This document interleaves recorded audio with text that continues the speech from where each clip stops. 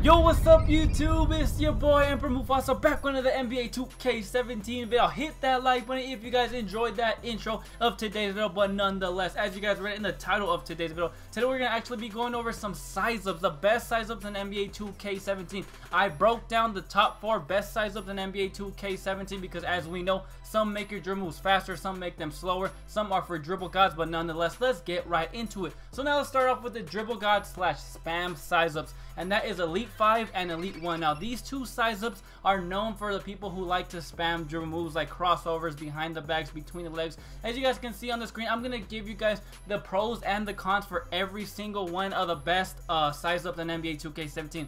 So like I said, Elite 5 is known for your faster dribble moves. For some reason, if you put on that Elite 5 basic size up, your crossovers, your behind the backs, and any of your dribble animations are really, they just become faster. I don't know what it is, but that Elite 5 and the Elite 1 are actually very similar size ups. They just have little differences here and there. But the Elite 5, as you guys can see on the screen, it's actually easier to connect dribble since your moves are going to be faster. It's just self-explanatory that your moves are going to be even easier to connect. That's why people like to use it to spam dribble moves, like, I don't know, the Kobe Bryant, for example. But as you guys can see, and it's also very good for momentum crossovers, momentum behind the backs. Those are actually really good as well. Elite 5 is actually not as good as Elite 1. For some reason, Elite 1 is better for momentum crossovers and all that stuff. But one bad thing about Elite 5, it does not have the best size ups. A size up is when you hold down that right trigger, and let's say you flick your right analog stick down or to the left side. For those are the size ups included into Elite 5. Now let's move on to the next size up, which is Elite 1. Like I said, Elite 1 and Elite 5 are almost the exact same thing. The only differences are you're going to see on the screen. But Elite 1 is the best for momentum crossovers. If you like to spam momentum crossovers, momentum behind the backs, try out that Elite 1. For some reason, you get that quicker version of the momentum crossover a lot more if you have that Elite 1 basic size up. The only difference between Elite 1 and Elite 5 is that for some reason, if you do like basic crossovers, like left to right or behind the backs, the animations are actually lower, and I don't know why that seems to happen. But this one also is as good as Elite 5 when connecting dribbles because, like I said, they are both used when trying to spam dribbles. So that's why Elite 1 and Elite 5 are known to be just like each other. Now Elite 3 is known as the teleport crossover size up. Now this is mostly used from I've seen this now used a lot by a lot of sharpshooters actually. As you guys can see on the screen, this is known for one of the best size ups in NBA 2K17. It is that crossover you keep on seeing me doing right there. That's what the teleport crossover is. If you mix that in with any between the legs animation in NBA 2K17, it becomes like a teleport crossover. That's why Elite 3 has some of the best size ups in NBA 2K17. It is actually not the best for like spamming dribbles, like let's say the Kobe Bryant, the Kyle Lowry, and etc.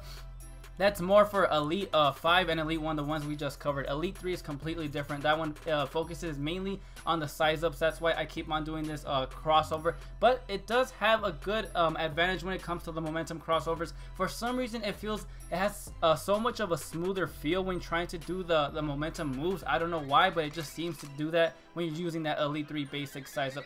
Like I said, since the moves are going to be a little slower, like the basic crossovers and behind the backs, it is going to take a little longer to connect those dribble moves, so you're not going to be able to spam as quickly. Now the next and the last basic size up is actually going to be Normal 3, which is known for the step back spam size up. As you guys can see on the screen, if you guys do not know what I am talking about, that is that step back I keep on doing right there. That's the step back I just did to get that 3-point shot. I'm pretty sure you guys have seen maybe a bunch of sharpshooters, maybe on the 2v2s, because that's mainly where I see it when they use this animation right here. Now I'm gonna be completely honest, this animation can be overpowered if you know how to use it correctly. Not that many people use it. I'm really surprised rise, but this move is perfect with rhythm dribbles because since you're doing that step back, which you can literally just do that step back and take off to that side that you have the ball in, is crazy. But if you mix that in with the rhythm dribble, it's really hard to gonna be able to guard you because I mean you can either go either way. It's crazy. The only downfall for this size up, since it's a normal size up, it does have slower moves, which means you are not going to be able to spam as faster than you would if you had that Elite 5 or that Elite 1. But you do have some of the best size ups, and that step back cheese, man, that thing is nasty. I would use that more often, but I prefer just to have better faster drill moves instead of just that step back move. But that step back move, if used correctly, can be nasty. So go ahead and try that out if you want to try that out.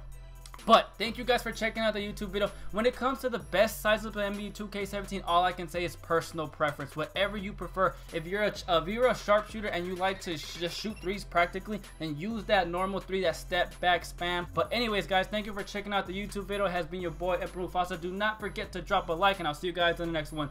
Peace. And if you're a center and you play late at night, hit me up on Xbox. Peace.